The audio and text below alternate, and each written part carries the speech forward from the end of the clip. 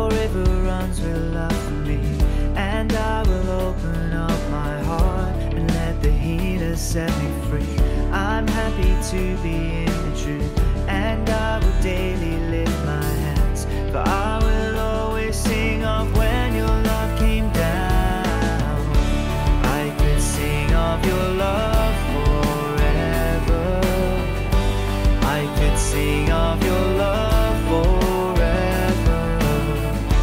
I could sing of your love forever. I could sing of your love forever. Over the mountains and the sea, your river runs with love for me, and I will open up my heart and let the healer set me free. I'm happy to be in the truth, and I will daily lift my hands, for I will always sing of when your love came down. I could sing of your love forever. I could sing of your love forever. I could sing of your love forever.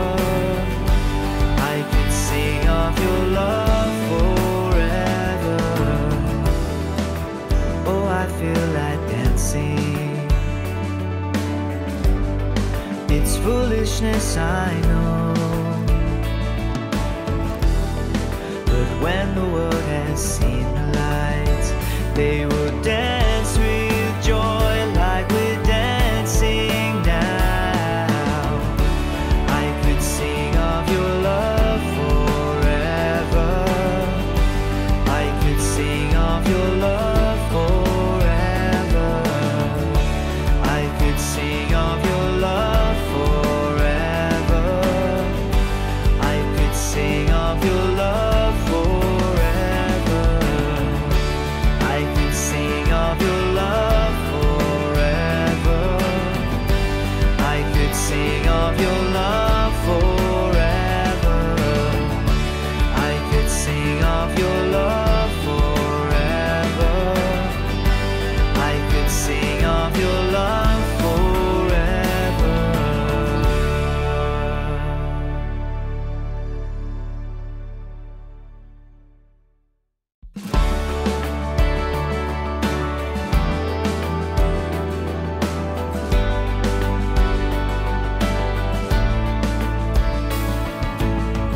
Over the mountains and the sea, your river runs with love for me, and I will open up my heart and let the healer set me free.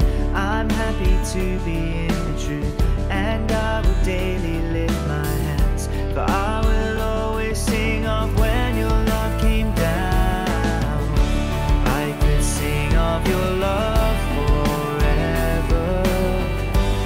I could sing of your love forever. I could sing of your love forever. I could sing of your love forever.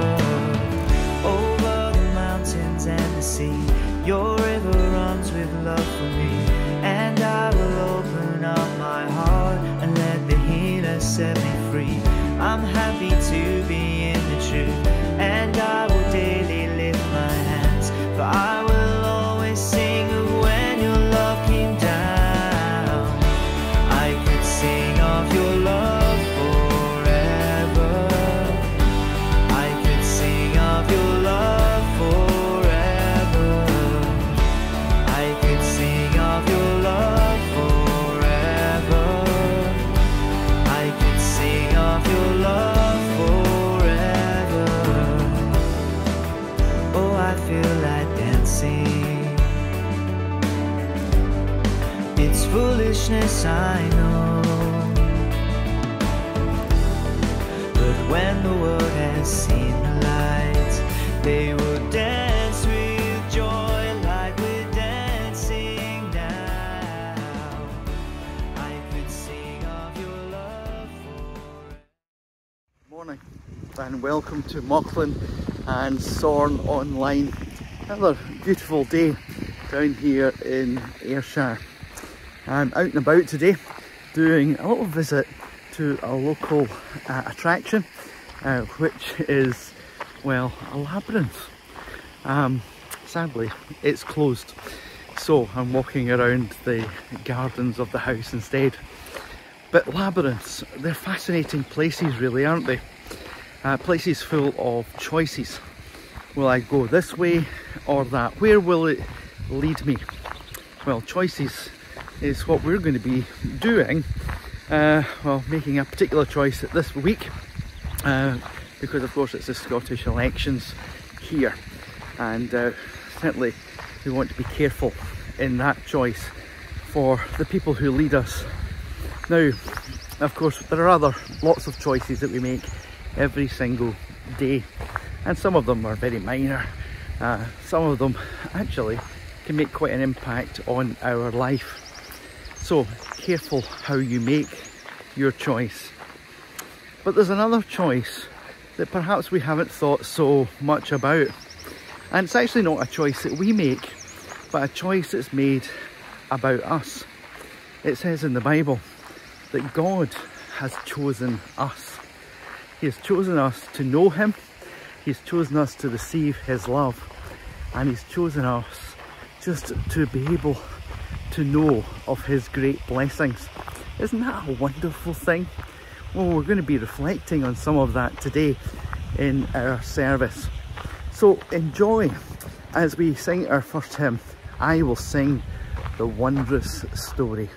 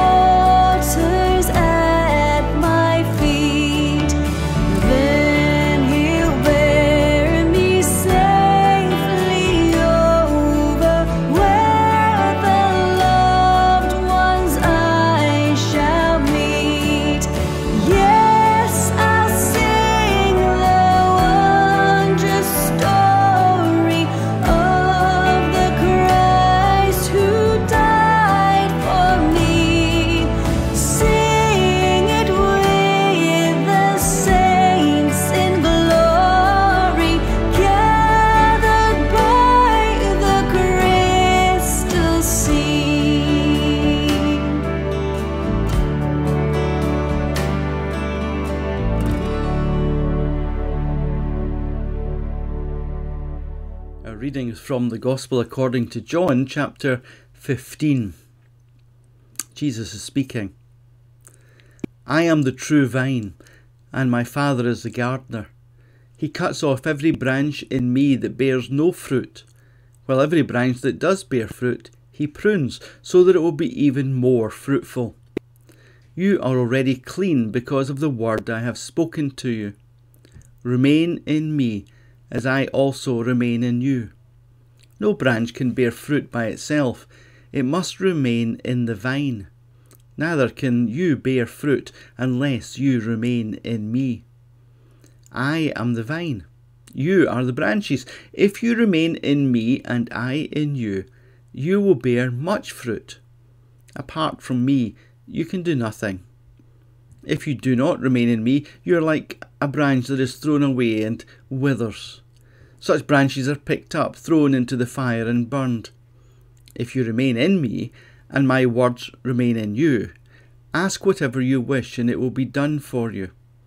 This is to my Father's glory, that you bear much fruit, showing yourselves to be my disciples.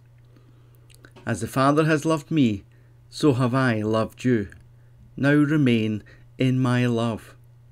If you keep my commands, you will remain in my love, just as I have kept my Father's commands and remain in his love. I have told you this, so that my joy may be in you, and that your joy may be complete. My command is this: love one another, as I have loved you.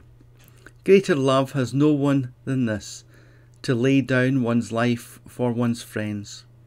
And you are my friends, if you do what I command. I no longer call you servants, because a servant does not know his master's business. Instead, I have called you friends, for everything that I learned from my Father I have made known to you. You did not choose me, but I chose you and appointed you so that you might go and bear fruit, fruit that will last, and so that whatever you ask in my name, the Father will give you. This is my command: love one another. Amen. May God add a blessing to that reading of his holy word.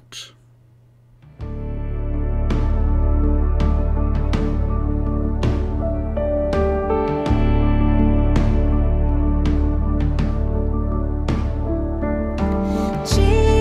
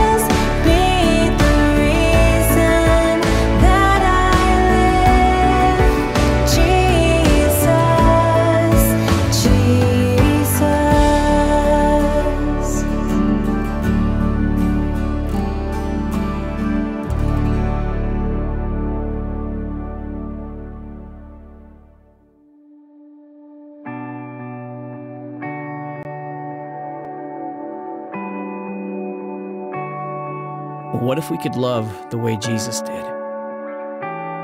Passionately, faithfully, powerfully. What if the way we love could make a difference in the world around us? What if that love looked at everyone the way God does? A love which doesn't see the past, but is consumed by a desire to see people come to know Jesus.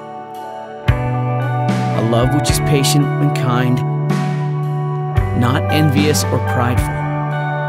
A love which puts others before ourselves, chooses peace over anger. A love which protects, trusts, hopes, perseveres. Do we love like this? Do we love like Jesus? Maybe it's time to ask a simple question. How can we love better?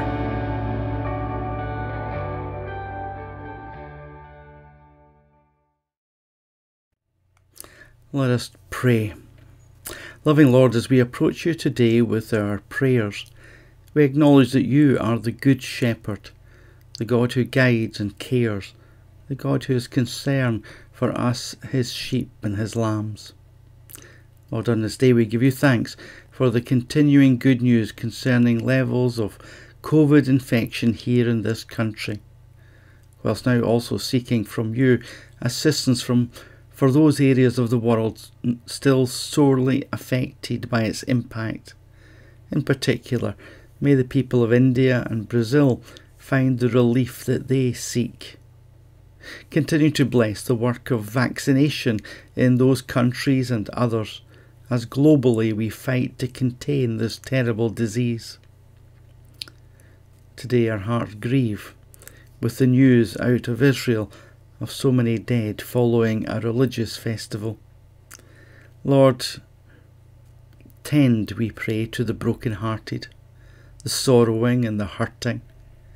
Indeed, continue to soothe the pain of all who mourn. May their experience of you and their knowledge of your goodness and love bring much needed comfort. Lord, we bring before you at this point those of our own circle of family and friends as they pass through the dark places. May their fears find relief with your presence, and may their uncertainties be countered with your words of encouragement. Eternal God, we pray this week especially for all who are involved in the Scottish elections. We pray for candidates, for officials, and for the electorate in general. Guard, guide and help us all as we seek to choose our civic leaders for the coming days. Loving Lord, hear our prayers as we commend them to you in Jesus' name, and as we now continue with his pattern by saying, Our Father, which art in heaven, hallowed be thy name. Thy kingdom come, thy will be done on earth as it is in heaven. Give us this day our daily bread, and forgive us our debts as we forgive our debtors. And lead us not into temptation, but deliver us from evil. For thine is the kingdom, the power and the glory forever. Amen.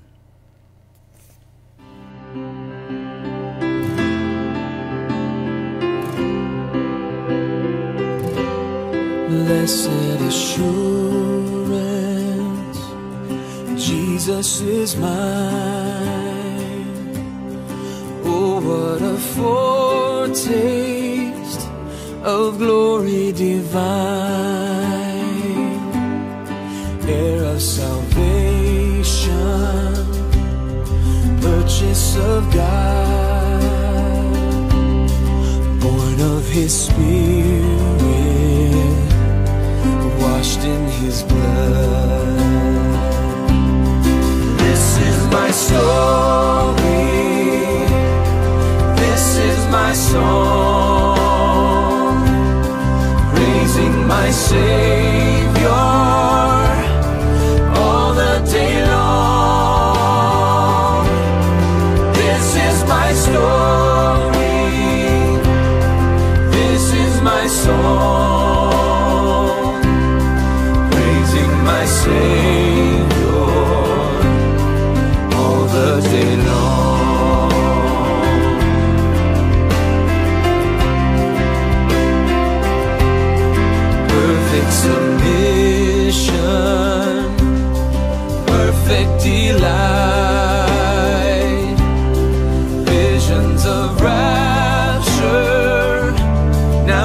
Christ on my side, angels descending, ring from above, echoes of mercy, whispers of love. This is my story, this is my song, praising my Savior all the day long. This is my story,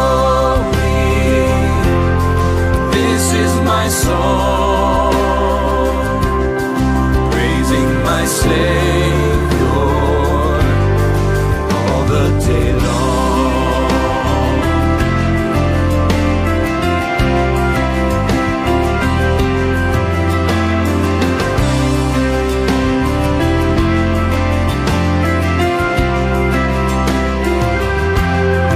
Perfect submission, all is at rest.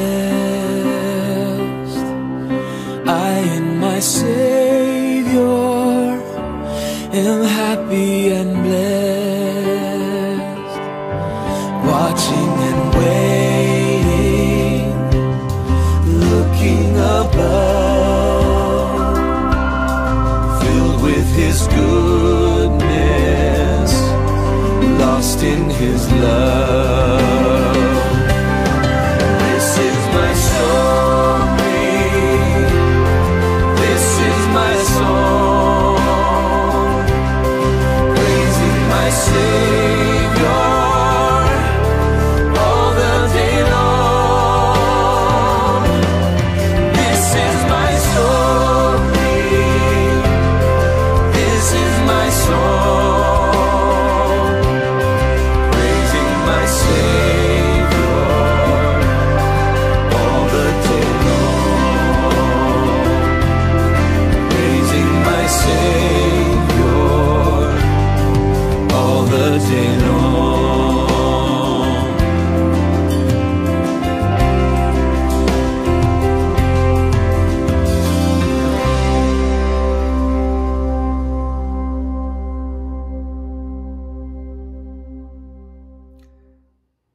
Let me begin today by relating to you a wee story.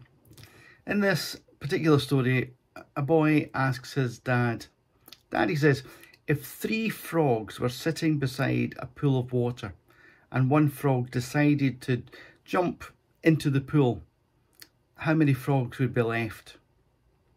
The dad said 2. No, that's wrong, said the youngster. Listen again. He said there are 3 frogs and one decided to jump. How many are left? The dad said, oh, I get it. If one decides to jump, the others would jump as well, so there would be none left. The boy said, no, Dad. The answer's 3. The frog only decided to jump. I never said that he did. Did you get that one? Well, perhaps sometime after the decision was made, the action followed. But naturally, first comes the decision itself. So for all of us, we would consider whatever we're going to have to make a decision about. Is it the right thing to do? Is it the right way to go? Does it make sense? Will it bring the benefits I seek for myself and for others? This coming week for all of us is an important one because we have an election to choose our representatives to the Scottish Parliament. Our first decision will be, do we participate in the election process? Now, it may well be that you really don't mind which individuals and which parties make decisions directly affecting you and others about taxation and education and health and a whole lot of other issues. And so you will leave that determination to others. Now, that's certainly your right within the democratic system that we have. Though as a Christian, I would want to suggest that using your vote to ensure that Christian values and Christian principles are supported and upheld are vital. Otherwise, we are potentially leaving the creation of laws and the exercise of power in the hands of those whose agenda might be quite different to those things that we hold dear. Now, I hope you'll notice that nothing I've said highlights any particular party or person, and that's deliberate. It's not my job to do that. It is, however, the job of each of us when making an important decision, and certainly one like this, to carefully consider the options available to us, to weigh up the pros and the cons as we know them, and to make our final choice based on our understanding what is best for ourselves, for others, but most importantly, what will ultimately bring glory to God. You know, over the years, I've spoken with many elected individuals from different political ideologies, and one thing common among them is a sense of gratitude that they have been chosen by the people to fulfill as best they can their manifesto promises. I might go as far as to say that they feel a great sense of responsibility also to represent the aspirations of those voting for them. Decisions, choices. Now that's really at the back of what's going on in this passage in John chapter 15. Now the immediate topic appears to be about vines, but actually that's a metaphor, isn't it? Jesus is saying there, I am the true vine and my Father is the gardener. He cuts off every branch in me that bears no fruit, while every branch that does bear fruit he prunes, so that it will be even more fruitful. You are already clean because of the word I have spoken to you. Remain in me, and I also remain in you. No branch can bear fruit by itself. It must remain in the vine. Neither can you bear fruit unless you remain in me. Now the image that he is conjuring up is easy enough to grasp. If branches are to be infused with life, then they are to be healthy, they are to be growing, they are to be dynamic because of that. So they need to be properly attached to the source of what makes those things possible. Jesus says, okay, you are the branches, and I am the life-giving source for your spiritual well-being. That's what all this talk about fruit is about. That's our well-being. That's us fulfilling our potential. And we'll achieve our fullest potential when we're connected to him. The question then is, how do we do that? Well, the text takes us to a place of decision linked with action. Jesus says, now remain in my love. And he goes on, if you keep my commands, you will remain in my love, just as I've kept my Father's commands and remain in his love. I've told you this so that my joy may be in you and that your joy may be complete. My command is this: love each other as I have loved you. Now, the New Testament reminds us again and again of God's love towards us in Jesus and invites us to love him in return. It's a choice. We don't need to love him. We don't need to accept his love in our life. But there is great encouragement to do so because the benefits that go with it are immense. It's how we draw the spiritual nutrients which enable and enhance our life. Taking to ourselves the goodness on offer involves a number of things. It involves keeping the commandments. That's the crucial component. That's the practical mechanism for living in the love of God. We take on board that which is good for us, beneficial for our being, for our positive existence also within community, which is where the direction to love others comes from. Now, we might not be growing vines around this part of the world, although I'll be wrong.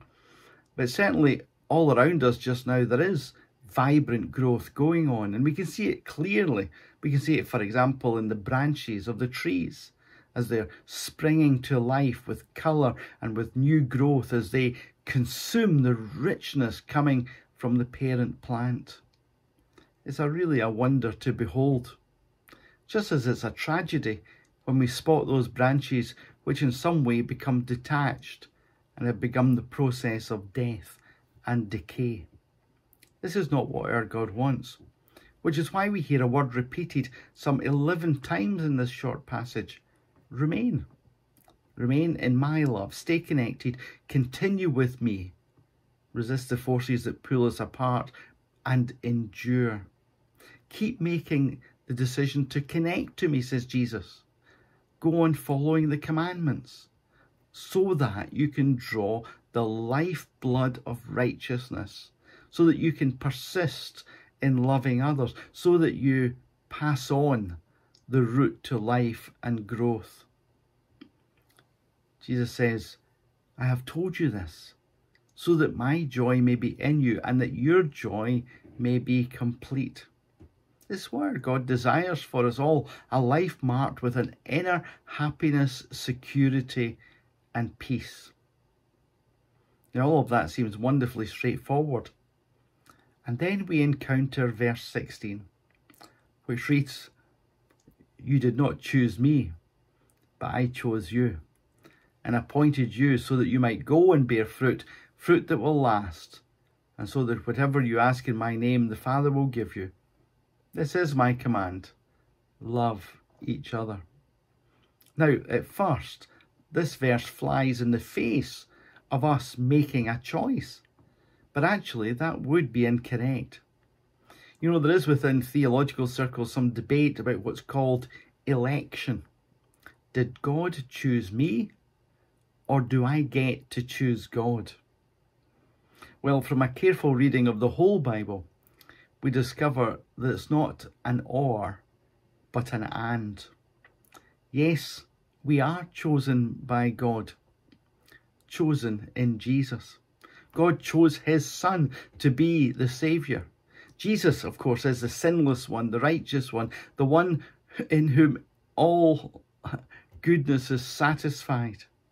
God chose Jesus to come and live and to die and to rise again from the grave. And we are connected by faith to Jesus, so that by that union we become chosen. Our free decision of faith grants us rights, privileges and blessings beyond our dreams. Our election in Christ should, I would hope, bring a sense of thankfulness and also a sense of responsibility to represent the aspirations of the one who made it possible for us. Yes, that we love as we have been loved, that we feed on his instruction, and that we share the goodness we have found with others, that they too may grow and blossom. You know, in this week, and in all the weeks that lie ahead for us, do think carefully about the decisions that you make, but crucially, be very clear about the decision that you make for Christ. It really makes an eternity of a difference. Amen.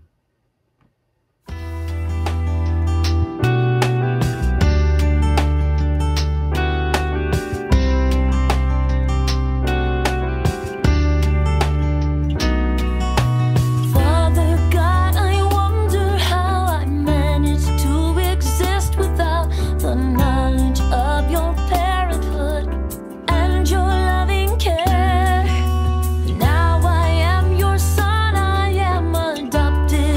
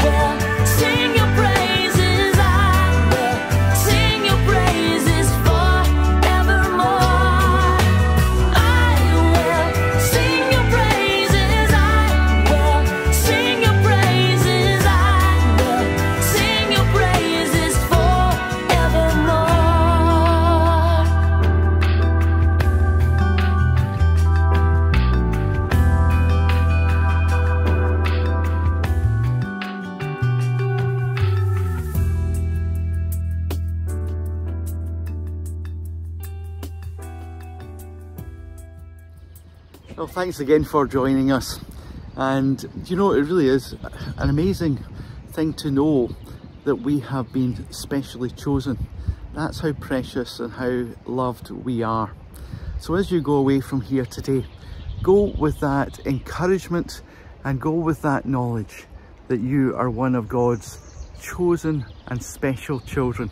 So go, and go with the blessing of Almighty God, the God who is Father and Son and Holy Spirit, this day and evermore. Amen.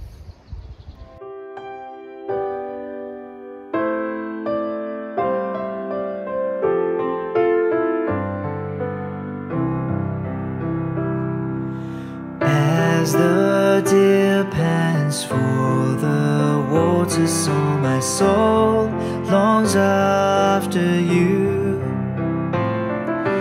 You alone are my heart's desire, and I long to worship you.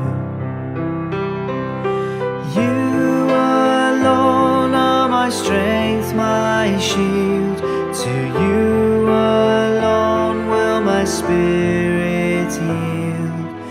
You alone are my heart's desire, and I long to worship you.